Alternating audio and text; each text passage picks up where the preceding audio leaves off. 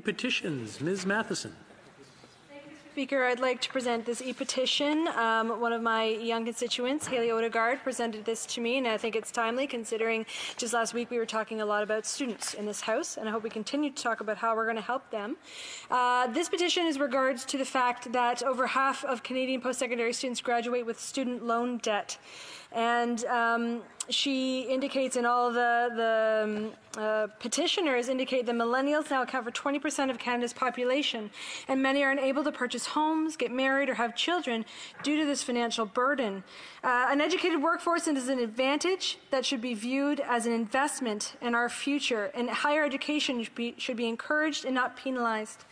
So the petitioners ask that they call on the Prime Minister and the government to eliminate interest in all outstanding and future federal student loans. Thank you, Mr. Speaker.